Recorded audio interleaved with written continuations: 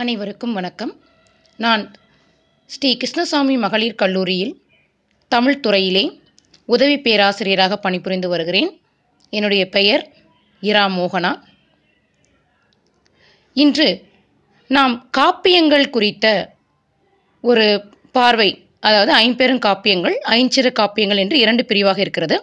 முதலில் காப்பியம் என்றால் என்ன, ஐம்பெரு காப்பியங்கள் என்னென்ன என்பதை இதிலே காண்போம். காப்பியம் ஆங்கிலத்தில் எபிக் என்ற சொல்லால் காப்பியம் சுட்டப்படுகிறது. கிரேக்கத்திலே எப்போஸ் என்று சொல்கின்றார்கள். அடுத்ததாக வடமொழியில் காவியம் என்று சொல்கிறார்கள். நம்முடைய தமிழ் மொழியிலோ காப்பியத்தை காப்பு கூட்டல் இயம் என்று பிரித்து சொல்கின்றனர்.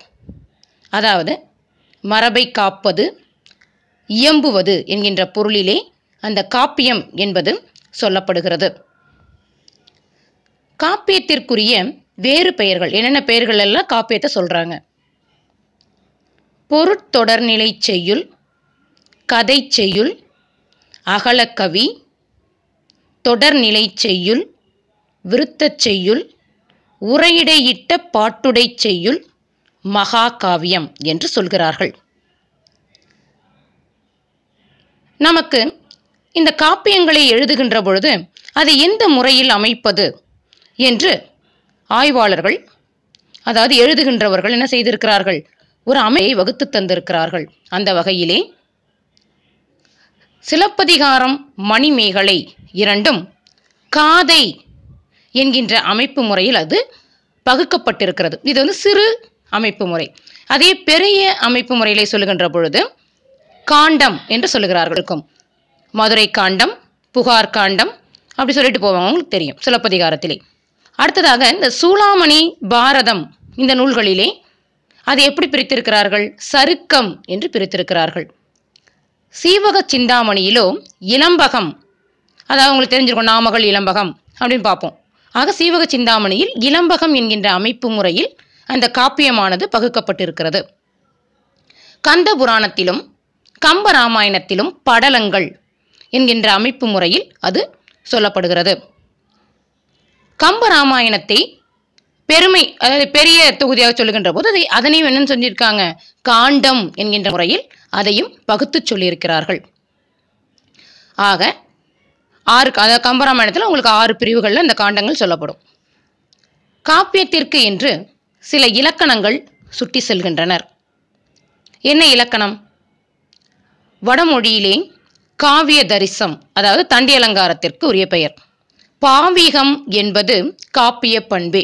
தொல்காப்பிய இந்த தண்டி அலங்காரத்திலே பாவிகம் அப்படிங்கிறத காப்பியத்திற்குரிய பண்பு என்பதை அந்த தண்டி அலங்கார நூலானது மிக அழகாக நமக்கு சொல்லுது. கம்பராமாயணத்தின் பாவிகம் அப்படிங்கிறத பிறன் இல் விளைவோர் கிளையொடும் கெடுப அப்படிங்கிறது அந்த காப்பியத்திற்குரிய இலக்கணமாக, அந்த பண்பாக ஆசிரியர் சொல்லி செல்லுகிறார்.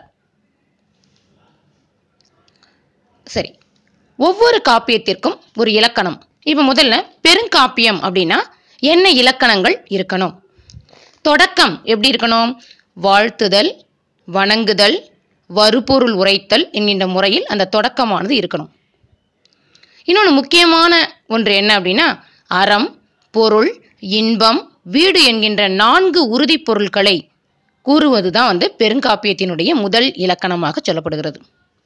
அடுத்து இரண்டாவதாக தன் நிகர் இல்லா தலைவன். எந்த ஒரு அதாவது அவன்தான் சிறந்தவன், அப்படிப்பட்ட ஒரு தலைவனை கொண்டதாக அந்த காப்பியம் இருக்கணும். அடுத்து மூன்றாவதாக பார்த்தீங்கன்னா மலை, கடல், நாடு, நகர், சிறு பொழுதுகள், பெரும் பொழுது, கதிரவன் தோற்றம், சந்திரன் தோற்றம், இப்படி அந்த இயற்கையோடு இணைந்த ஒரு சூழல் எதில் இருக்கணும்னா அந்த பெருங்காப்பியத்தில் இலக்கணம் இருக்கணும். இதுதான் அதற்குரிய இலக்கணமாக சொல்லப்படுது. அடுத்ததாக நான்காவதாக திருமணம் புரிதல், மக்களை பெற்றெடுத்தல், முடிசூடல், இதெல்லாம் பார்த்தீங்கன்னா அதற்குரிய இலக்கணங்களுள் ஒன்றாக கருதப்படுகிறது. இப்படி ஒவ்வொன்றாக இப்போ நம்ம பார்த்தோம் இல்லைங்களா. இப்போ என்னென்ன சொன்னாங்க? தொடக்கத்தில் வாழ்த்துதல், வணங்குதல், வருபொருள் உரைத்தல்லாம் இருந்துச்சு. அடுத்தது பார்த்தீங்க அப்படின்னா திருமணம் புரிதல், மக்களை பெற்றெடுத்தல், முடிசூடல் ஈறாக இந்த பெருங்காப்பிய இலக்கணமானது எப்படியெல்லாம் வந்திருக்கு அப்படிங்கிறத நம்ம பார்த்தோம். அடுத்ததாக ஐம்பெரும் காப்பியங்கள் அப்படிங்கிற தொடர் எங்கெல்லாம் வந்திருக்கு அப்படிங்கிறத நம்ம பார்க்கலாம். மயிலைநாதர் நன்னூல் உரையில் ஐம்பெரும் காப்பியங்கள் அப்படிங்கிற தொடரை முதல்ல சொல்லியிருக்கார். தமிழ் விடுத்தூது நமக்கு ஏற்கனவே இருந்துச்சு, அனைவருக்குமே தெரிந்த ஒன்று தான். அந்த தமிழ் விடுத்தூதிலே பஞ்ச காப்பியம் அப்படின்னு சொல்லிட்டு அந்த ஐம்பெரும் காப்பியங்களை பற்றி அதனுடைய பொருள் கூறுகின்ற விதத்தில் பஞ்சம் அப்படி பாஞ்ச் அப்படின்னா 5 என்பது பொருள். ஆக பஞ்ச காப்பியம் என்று அந்த ஐம்பெரும் காப்பியத்திற்குரிய அந்த தொடரானது தமிழ் விடுத்தூதில் வந்துள்ளது. பொருள் தொகை நிகண்டிலும் இந்த ஐம்பெரும் காப்பியங்கள் அப்படிங்கிற அந்த தொடரானது வந்திருக்கு. அடுத்ததாக திருத்தணிகை உலாவில் பெருங்காப்பியம் 5 என்கின்ற தொடர் இடம்பெற்றிருக்கிறது. இவை அனைத்தும் ஐம்பெருங்காப்பியங்கள் பற்றிய தொடர் எங்கெல்லாம் வந்திருக்கு அப்படிங்கிறத பற்றி நம்ம இப்போ பார்த்தோம். சரி, ஐம்பெருங்காப்பியங்கள்னு சொல்லிட்டே போகிறோம். அப்போ ஐம்பெருங்காப்பியங்கள்னா என்னென்ன, எதெல்லாம் ஐம்பெரும் காப்பியங்கள்? சிலப்பதிகாரம், மணிமேகலை, சீவகச் சிந்தாமணி, வளையாபதி, குண்டலகேசி, இந்த 5மே ஐம்பெருங்காப்பியங்களாக சொல்லப்படுகிறது. இப்போ ஒன்னொன்ன பற்றியும் என்னென்ன செய்திகள், என்னென்ன கதைகள் வருது அப்படிங்கிறத நம்ம பார்க்கலாம். முதல் காப்பியம் சிலப்பதிகாரம். சிலப்பதிகாரம் சிலம்பு கூட்டல் அதிகாரம். இதனுடைய ஆசிரியர் யார் அப்படின்னு பார்த்தீங்கன்னா எல்லாருக்கும் தெரிஞ்சது தான் இளங்கோவடிகள். இவர் யாரு? சேரன் செங்குட்டுவனினுடைய தம்பி. இந்த இதில் பார்த்தீங்க அப்படின்னு சொன்னா சிலம்பை அடிப்படையாக கொண்டு இந்த காப்பியம் எழுதப்பட்டதுனால இதுக்கு என்னன்னு பேரு? சிலப்பதிகாரம். அதனால தான் சிலம்பு கூட்டல் அதிகாரம், சிலம்பை மையமாக வச்சு இந்த அதிகாரம் எழுதியிருக்கிறாங்க. சரி, இதனுடைய நூல் அமைப்பு என்ன அப்படின்னு பார்க்கலாம். நம்ம ஏற்கனவே பார்த்தோம், காண்டம் அப்படின்னா பெரிய அப்படின்னு பார்த்தோம். காதைகள் அப்படின்னும் போது சிறிய உட்பிரிவுகள். 3 பெரும் பிரிவுகள் உடையது. என்னென்ன பெரும் பிரிவுகள்? புகார் காண்டம், மதுரை காண்டம், வஞ்சிக்காண்டம். இப்போ ஒவ்வொன்றிலையும் என்னென்ன காதைகள் அமைந்திருக்கிறது? புகார் காண்டத்திலே 10 காதைகளும், மதுரை காண்டத்திலே 13 காதைகளும், வஞ்சிக்காண்டத்திலே 7 காதைகளும், மொத்தம் 30 காதைகள் சிலப்பதிகாரத்திலே வந்திருக்கின்றன. சிலப்பதிகாரத்திற்குரிய சிறப்புகள் என்னென்ன பெயர்கள்ல இந்த சிலப்பதிகாரத்தை சொல்றாங்க? குடிமக்கள் காப்பியம், முத்தமிழ் காப்பியம், நாடக காப்பியம், தேசிய காப்பியம். இப்படி சிலப்பதிகாரத்தை பல சிறப்புகளாக, மிக அழகான சிறப்புகளாக சொல்லி செல்கிறார்கள். ஒவ்வொரு காப்பியமும் சில உண்மைகளை உணர்த்தும். அந்த விதத்திலே சிலப்பதிகாரத்திற்கென்று 3 பெரிய உண்மைகள் இருக்கிறது. என்னென்ன உண்மைகள்? அரசியல் பிழைத்தோர்க்கு அறம் கூற்றாவது, உரைசால் பத்தினியை உயர்ந்தோர் ஏத்துவர், ஊழ்வினை உறுத்து வந்து ஊட்டும். இந்த 3ம் மிக பெரிய உண்மைகளாக சிலப்பதிகாரத்தில் சொல்லப்படுகிறது. இதற்கு அடுத்த நிலையிலே இந்த சிலப்பதிகாரத்திலே என்னென்ன கதை மாந்தர்கள் இருக்கிறார்கள், காப்பிய மாந்தர்கள் யார் யார், அதை பார்த்துட்டு அதுக்குரிய கதையை நம்ம பார்க்கலாம். காப்பிய மாந்தர்கள் யார் யாரு? கோவலன், கண்ணகி. அடுத்ததாக மாதவி, கவுந்தியடிகள், மாங்காட்டு மறையவன், மாதரி. இவங்க தான் முக்கியமான கதாபாத்திரங்களாக இந்த சிலப்பதிகாரத்திலே நமக்கு சுட்டப்படுகின்றவர்கள். இப்பொழுது அந்த சிலப்பதிகாரத்தினுடைய கதையை பார்க்கலாம். பூம்புகார் நகரிலே மாநாயகனினுடைய மகள் கண்ணகிக்கும் மாசாத்துவான் மகன் கோவலனுக்கும் திருமணம் நடந்தது.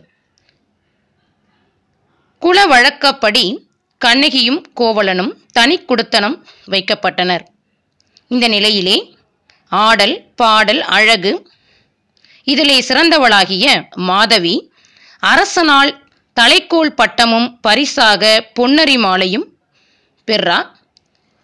அந்த நடன நிகழ்ச்சிக்கு கோவலன், மாதவி 2 பேரும் போயிருக்கிறாங்க. அங்கே மாதவியினுடைய அழகான நடனத்தில் கோவலன் கண்டுகளிக்கின்றான். அங்கே அவளுக்கு அந்த பட்டங்கள் கிடைக்கின்றன. மாதவியோடு அந்த அவள் பெற்ற பட்டங்களை வைத்து அவளுடைய தாய் சித்ராபதி அவளை விலை பேசுகிறாள். அப்பொழுது கோவலன் மாதவியை தன்னுடன் அழைத்து கொண்டு மாதவியினுடைய வீட்டிற்கு சென்று சேருகிறான். சிறிது நாட்கள் மாதவியுடனே தன்னுடைய பொழுதை கழிக்கின்றான். அவர்களுக்கு அழகானதொரு பெண் குழந்தை பிறக்கின்றது. அதற்கு பெயர் மணிமேகலை. சில ஆண்டுகள் கழிந்தன. பூம்புகாரிலே மிகச் சிறப்பாக ஆண்டுதோறும் நடைபெறுகின்ற இந்திர விழா வருகிறது. அந்த இந்திர விழாவின் இறுதி நாளிலே கடலாடல் அப்படின்ற ஒரு மிகச் சிறப்பான ஒரு நிகழ்வு நடைபெறும். அப்பொழுது மாதவியை அழைத்து கொண்டு கோவலன் செல்கிறான். அங்கே கைப்பொருளெல்லாம் இழந்து கவலையுற்ற நிலையில் கோவலன் இருக்கிறான். அப்பொழுது மாதவி கடற்கரை சோலையில் கானல் வரி பாடல் பாடுகிறாள். மாதவி போட்டியாக பாடலை பாட அதனை கேட்ட கோவலன் மனம் வெறுத்து அங்கு அவளை தனியே விட்டுவிட்டு பிரிந்து செல்லுகிறான். அவ்வாறு பிரிந்து சென்ற கோவலன் கண்ணகியை நாடி அவளுடைய வீட்டிற்கு வருகிறான். அங்கே வந்து தன்னுடைய சூழல்கள் அனைத்தையும் கூற கண்ணகியோ சிறிதும் மனம் மாறாது அவனை அன்புடன் வரவேற்று தன்னுடைய சிலம்பை அவன் முன்பு நீட்டுகிறாள். இந்த சிலம்பை முதலாக கொண்டு வாணிகம் செய்து நான் இழந்த செல்வம் முழுவதையும் மீட்டெடுப்பேன் என்று கோவலன் வீரவசனம் கூறி இருவரும் மதுரை மாநகருக்கு புறப்படுகின்றனர். அப்படி மதுரை மாநகருக்கு அவர்கள் செல்லுகின்ற வழியிலே துணையாக வந்தவர் தான் யாருன்னு பார்த்தீங்கன்னா சமணத்துறவியாகிய கவுந்தியடிகள். மதுரையிலே இடைக்குள மடந்தை மாதரி அவங்க தான் யார் அப்படின்னா கண்ணகிக்கு அடைக்கலம் கொடுத்தவங்க. அவங்க கிட்ட கண்ணகியை அடைக்கலமாக விட்டுட்டு கோவலன் பொற்சிலம்பை எடுத்துக்கொண்டு அதை விற்பதற்காக செல்லுகிறான். அங்கே ஏற்கனவே பாண்டிமாதேவியினுடைய சிலம்பை திருடிய பொற்கொல்லனிடமே இவன் கேட்க அவனோ மன்னனிடம் சென்று பாண்டிமாதேவியின் சிலம்பை திருடியவனை நான் பிடித்து வைத்திருக்கிறேன் என்று சொல்ல அவசரமாக பாண்டியனும் அந்த கள்வனை கொன்று அந்த சிலம்பை கொணர்க அப்படின்னு சொல்றாரு. உடனே பொற்கொல்லன் அவரை கோவலனை காவலர்களுக்கு காட்ட காவலர்கள் கோவலனை கொன்று விடுகிறார்கள். இந்த செய்தியை கேட்டு கண்ணகியானவள் அந்த வழியாக அந்த கோவலன் இறந்த அந்த இடத்திற்கு வருகிறாள். வந்து மனமானது மிகவும் வருத்தத்திலே மூழ்க புலம்பி பாண்டியனுடைய அரசவைக்கு சென்று அங்கே வாதிட்டு பாண்டிய மதுரையை தீக்கிரையாக்கி சேரநாடு செல்கிறாள். அங்கே ஒரு வேங்கை மர நிழலிலே நின்றிருக்கிறாள். தேவர் உருவிலே வானூர்தியுடன் வந்திறங்கிய கோவலனுடன் அவள் வானுலகம் சேர்ந்தாள். இந்த செய்தியை குறவர்கள் மலைவளம் காண வந்த சேரன் செங்குட்டுவனிடம் சொல்ல அங்கிருந்த சாத்தனார் கண்ணகியினுடைய வரலாற்றை கூறுகிறார். உடனே அங்கிருக்கிற சேரன் செங்குட்டுவன் கண்ணகிக்கு கல்லெடுத்து வந்து மிக அழகான சிலை வடித்து கண்ணகிக்கு ஒரு ஆலயம் கட்டுவதாக இந்த சிலப்பதிகாரம் நிறைவடைகிறது. அடுத்ததாக நாம் பார்க்க இருப்பது மணிமேகலை. இந்த சிலப்பதிகாரமும் மணிமேகலையும் இரட்டை காப்பியங்கள் என்று சொல்லுவார்கள். அதனுடைய தொடக்கம் இது அதனுடைய கண்டினியூஷன் தொடர்ச்சியாக இது சொல்லப்படுகிறது. பார்த்தீங்கன்னா மணிமேகலை என்ன சமய காப்பியம் அப்படின்னும் போது பௌத்தம். ஆசிரியர் சீத்தலை சாத்தனார். இதில் 30 காதைகள் இருக்கிறது. இந்த நூலிற்கு மணிமேகலை துறவு என்கின்ற ஒரு பெயரும் இருக்கிறது. இந்த மணிமேகலையினுடைய இந்த காப்பிய சிறப்பு என்னன்றது பார்க்கணும். எப்படி சிலம்புல பார்த்தோமோ அதே மாதிரி மணிமேகலைக்கும் காப்பிய சிறப்பு இருக்கு. கதை தலைவியால் இந்த காப்பியம் பெயர் பெற்றிருக்கிறது. இது ஒரு சமுதாய சீர்திருத்த காப்பியம், அதாவது புரட்சி காப்பியம் என்றும் சொல்லுவார்கள். பரத்தை ஒழிப்பு, மது ஒழிப்பு, சிறை ஒழிப்பு பற்றிய செய்திகளை எல்லாம் இந்த காப்பியமானது சிறப்பான முறையில் எடுத்துரைக்கிறது. இந்த காப்பியத்திலே யாரெல்லாம் மாந்தர்களாக வந்திருக்கிறாங்க, யாரெல்லாம் காப்பிய மாந்தர்கள்? மணிமேகலை, மாதவி, மணிமேகலா தெய்வம், உதயகுமாரன், காயசண்டிகை, இவங்க எல்லாமே காப்பிய மாந்தர்களாக இருக்கிறார்கள். இந்த மணிமேகலை காப்பியத்தினுடைய கதை அமைப்பு எப்படி இருக்குன்னு பாருங்க. கோவலன் கொலையுண்ட செய்தியை கேட்ட மாதவி வாழ்க்கையை வெறுத்து மகளோடு அரவண அடிகளிடம் சென்று அடைக்கலமாகிறார். தான் புத்த துறவியானதோடு மகளையும் காவி உடுத்தி புத்த துறவியா மாத்துறாங்க. மாதவியினுடைய தாய் சித்ராவதி மாதவியினுடைய செயல் தன்னுடைய குலத்திற்கே இழிவான ஒரு செயல் அப்படின்னு சொல்லிட்டு எதிர்ப்பா சொல்றாங்க. அந்த நேரத்தில் சிறிது கூட எதை பற்றியும் கவலையுறாமல் மணிமேகலையை ஒரு துறவியாக அழகாக மாதவி வளர்த்து வருகிறார். அந்த நேரத்திலே ஒரு நாள் மணிமேகலா தெய்வம் என்ன செய்கின்றது? சுதமதியும் மணிமேகலையும் அந்த புத்த பீடிகைக்கு போகின்ற போது மணிமேகலையை என்ன செய்கின்றாங்க? அந்த மணிமேகலா தெய்வம் உறங்கச் செய்து மணிமேகலையை மட்டும் மணிப்பல்லவத்தீவுக்கு கொண்டு போகுது. 2 பேர் போறாங்க, சுதமதி உறங்கிடுறா. மணிமேகலையை மட்டும் என்ன பண்றாங்க? மணிப்பல்லவத்தீவுக்கு அழைத்து போகுது. கண் விழித்த மணிமேகலைக்கு தீவத்திலகை என்ற பெண் தெய்வம் நடந்தது எல்லாத்தையும் மிக அழகா சொல்லுது. அது மட்டும் இல்லாம அவங்களுக்கு அட்சய பாத்திரம் என்கின்ற அமுத சிறபி கிடைக்கின்ற வழிவகையையும் சொல்லிட்டு போகுது. வான் வழியாக செல்கின்ற மந்திரங்களையும் தெய்வத்திடம் கற்றுக்கொண்ட மணிமேகலை பூம்புகார் சென்று ஊனமுற்றவர்களுக்கு உணவளித்து சிறந்த தொண்டாற்றி வருகிறாள். அப்பொழுது உதயகுமாரனிடம் இருந்து தப்பிக்க காயசண்டிகை வடிவில் அந்த மணிமேகலை என்ன பண்றாங்க? காயசண்டிகை உருவுக்கு மாறிடுறாங்க.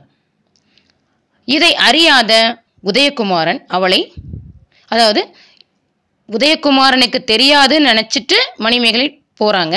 ஆனால் உதயகுமாரன் அதனை அறிந்து கொண்டு அவளை பின்தொடர்கிறான். இந்த நிலையிலே காயச்சண்டிகையை தேடி வந்த அவன் கணவன் காஞ்சனன் தன் மனைவியை தொடரும் இவனை கொல்வேன் என முடிவு செய்து வாள் வீசி உதயகுமாரனை கொன்று விடுகிறார்.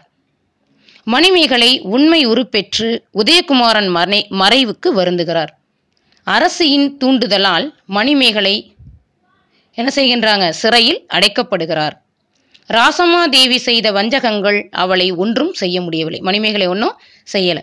அதனால அவங்க அங்கே இருக்கிற சிறை கூட்டத்திலே இருக்கிற அந்த சிறை கைதிகளுக்கெல்லாம் உணவளித்து அந்த சிறை கோட்டத்தையே அறக்கோட்டமாக மாற்றிவிட்டு பின்பு கண்ணகியை வணங்குவதற்காக அவனுடைய அந்த கோயிலுக்கு போய் அவர்களிடத்தில் ஆசி பெற்று இறுதியில் வீடு பேறு அடைவதாக இந்த மணிமேகலை காப்பியம் நிறைவுறுகிறது. அடுத்ததாக சீவக சிந்தாமணி. இதிலே சீவகனின் வரலாற்றை கூறுகின்ற ஒரு காப்பியமாக இந்த சீவக சிந்தாமணி அமைந்திருக்கிறது. விருத்தப்பாவால் அமைந்த முதல் காப்பியமும் சீவக சிந்தாமணி தான். இது வடமொழியில கத்திய சிந்தாமணி அப்படிங்கிற அந்த தழுவல் நூலாக காணப்படுகிறது. இதனுடைய அமைப்பு அப்படின்னு சொல்லி பார்க்கும் பொழுது நாமகள் இளம்பகம் முதல் முக்தி இளம்பகம் வரை மொத்தமாக 13 இளம்பகங்கள் அதில் காணப்படுகிறது. 3140 பாடல்கள் இந்த சீவக சிந்தாமணியில் இருக்கின்றது. காந்தர்வதத்தை, குணமாலை, பதுமை, கேமசரி, கனகமாலை, விமலை, சுரமஞ்சரி, லக்கனை ஆகிய 8 பெண்களை மணந்ததால் இந்த நூலிற்கு மணநூல் என்ற ஒரு பெயரும் இருக்கிறது. வீரமாமுனிவர் தமிழ் கவிஞர்களுள் அரசன் என்று திருத்தக்க தேவரை மிக அழகாக சிறப்பாக புகழ்ந்து சொல்லியிருக்கிறார். ஏன்னா அந்த அளவிற்கு விருத்தப்பாக்களாலேயே முழுமையும் இந்த காப்பியத்தை எழுதிய காரணத்தினால் அவரை தமிழ் கவிஞர்களுள் அரசன் என்று போற்றுகிறார். செந்தமிழ் காப்பியங்களுள் சிறந்தது மட்டுமன்று உலக மகா காப்பியங்களுள் ஒன்று இந்த சீவக சிந்தாமணி என்று ஜி போப் அவர்களும் போற்றியிருக்கின்றார். இதனுடைய காப்பிய சுருக்கம் அப்படின்னு சொல்லி பார்க்கின்ற பொழுது ஏமாங்கத நாடு, அதை எங்கே வந்து காப்பியம் நடைபெறுகின்றது, கதை எங்கே தொடங்குது அப்படின்னும் போது ஏமாங்கத நாட்டில் தான் தொடங்குது. சச்சந்தன் விசையை இவங்க தான் வந்து சீவகனுடைய தாய் தந்தையராக சொல்கிறாங்க. அவங்களுடைய ஆட்சி அமைப்பை வந்து யாருன்னா கட்டியங்காரனிடம் ஒப்படைச்சிட்டு, இது என்ன மாதிரியான அந்த வழிமுறையில் அந்த கதை போகுது அப்படின்னு சொல்லிட்டு பார்க்கலாம். ஏமாங்கத நாட்டில் ராசமாபுரத்தை தலைநகராக கொண்டு ஆண்டு வந்தவன் சச்சந்தன். இவன் அரச கடமையை மறந்து தன்னுடைய அந்த அரசாட்சியை கட்டியங்காரனிடத்துல ஒப்படைக்கிறான். ஒரு நாள் அந்த அரசனை ஏமாற்றி இந்த நாட்டை கைப்பற்றணும் அப்படின்னு சொல்லிட்டு அமைச்சன் கருதுகிறான். இதை அறிந்து கொண்ட அரசன் மயிர்பூரியில் தன்னுடைய மனைவி விசையை, அவள் நிறைமாத கர்ப்பிணியாக இருக்கிறாள், அவளை அந்த மயிர்பொறியில் ஏற்றி அனுப்பிவிடுகிறார். சுடுகாட்டிலே அந்த மயிர்பொறி வாகனமானது இறங்கி விடுகிறது. அங்கே சீவகனை பெற்றெடுத்து அந்த தாய் இறந்து விடுகிறார். கந்துக்கடன் எனும் வணிகனால் சீவகன் கண்டெடுக்கப்பட்டு வளர்க்கப்படுகிறான். இவ்வாறாக வளர்ந்து வருகிற சீவகன் கல்வி கலைகள் என்று அனைத்திலும் வல்லவனாக இருக்கிறான். இவன் மேற்சொன்ன அந்த 8 பெண்களை மணந்து கொள்கிறான். பின்பு கட்டியங்காரனை போரில் கொன்று தனக்குரிய நாட்டை பெற்று மனைவியருடனும் மிக அழகான புதல்வர்களையும் பெற்று வாழ்க்கையை இன்பமயமாக கழிக்கிறான். இறுதியில் வாழ்க்கை நிலையில்லாதது என்பதை உணர்ந்து துறவு பூணுவதாக இந்த கதை முடிவடைகிறது. அடுத்ததாக குண்டலகேசி. இந்த குண்டலகேசி அப்படின்னு சொல்லி பார்க்கும் பொழுது இதனுடைய ஆசிரியர் நாதகுத்தனார். புறத்திரட்டில் 19 பாடல்கள் அமைந்திருக்கிறது. சமயம் அப்படின்னு பார்க்கும் பொழுது பௌத்த சமயம் சார்ந்த ஒரு நூலாக இருக்கிறது. இது இன்றைக்கு வந்து ஒரு அழிந்து போன ஒரு தமிழ் காப்பியமாக சொல்லப்படுகிறது. இதில் யாரெல்லாம் காப்பிய மாந்தர்கள் அப்படின்னு சொல்லி பார்க்கும் பொழுது மன்னன், அவனுடைய மகள் ராசகிரகம் தலைநகர், அவனுடைய மன்னன் மகள் யார் அப்படின்னா பத்திரை. அவள் வந்து ஒரு கணவனை, அதாவது கல்வன், அவனை வந்து காதலித்து மனம் புரிவதாக இந்த காப்பியமானது துவங்குகிறது. இதில் என்ன அப்படின்னு சொல்லி பார்க்கும் பொழுது பத்தரை என்பவள் வணிகனினுடைய மகளாக இருக்கிறாள். களவுக்காக காவலில் இருந்த காலன் என்கின்ற வைசிய புத்திரனை கண்டு காதல் கொள்ளுகிறாள். தந்தையினுடைய துணையால் அவனை மீட்டு அவனையே திருமணம் செய்து கொள்கிறாள். இருவரும் சிறப்பாக இல்லறம் நடத்தி வருகின்ற பொழுது ஒரு நாள் அவன் மீது கொண்ட கோபத்தின் காரணமாக, என்னதான் இருந்தாலும் நீ ஒரு கல்வன் தானே அப்படின்னு சொல்றான். அதை கேட்டவுடன் அவனுக்கு கோபம் வருகிறது. அதனால் வஞ்சகமாக பேசி அவளை மலை உச்சிக்கு அழைத்து செல்கிறான். அங்கே சென்று அவளை கொலை செய்துவிட அவன் திட்டம் தீட்டுகிறான். இதை எப்படியோ அறிந்து கொள்ளுகிறாள் பத்தரை. தற்கொல்லியை முற்கொள்ளல் தகும் என்று முடிவு செய்து தான் இறப்பதற்கு முன்பாக அவனை கொன்று விட வேண்டும் என்று நினைக்கிறாள். அதனால் என்ன செய்கிறா, நீங்கள் நில்லுங்க, நான் உங்களை வந்து ஒரு 3 முறை வலம் வருகிறேன் என்று சொல்லி சுற்றி வர்றான். இறுதியாக அவனை மலை உச்சியிலிருந்து பிடித்து தள்ளி கொன்று விடுகிறாள். பின்பு வாழ்க்கையின் மீதே வெறுப்பு கொண்டு சமண நூல்களை எல்லாம் நன்கு கற்று துறவியாகிறாள்.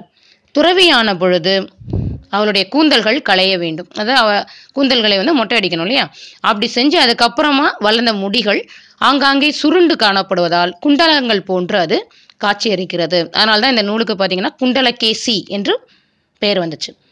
இந்த குண்டலகேசி ஒரு சமயவாதம் புரிஞ்சு அந்த குண்டலகேசி என்ன பண்றா, அதாவது பத்தரை தன்னுடைய பேரை குண்டலகேசின்னு மாத்திக்கிட்டா.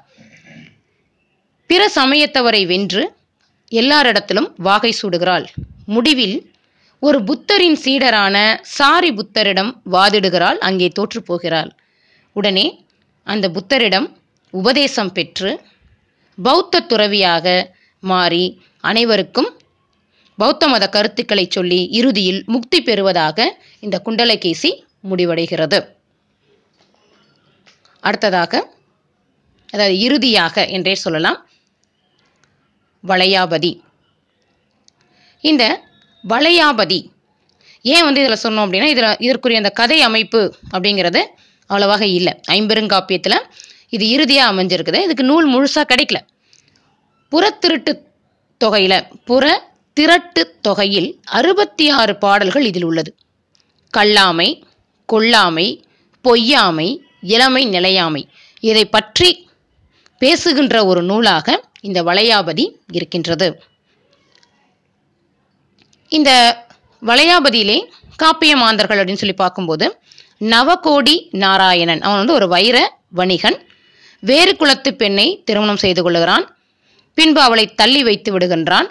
அந்த பெண்ணிற்கு ஒரு மகன் பிறக்கின்றால் பல தடைகளை கடந்து தன்னுடைய தந்தை நவகோடி நாராயணன் என்பதை அறிந்து அவனை என்ன செய்வது, ஒத்துக்கொள்ள செய்வதாக இந்த காப்பியம் முடிவடைகிறது. இதுவரை ஐம்பெரும் காப்பியங்கள் குறித்து என்னென்ன செய்திகள் அப்படிங்கிறத நம்ம பார்த்தோம்.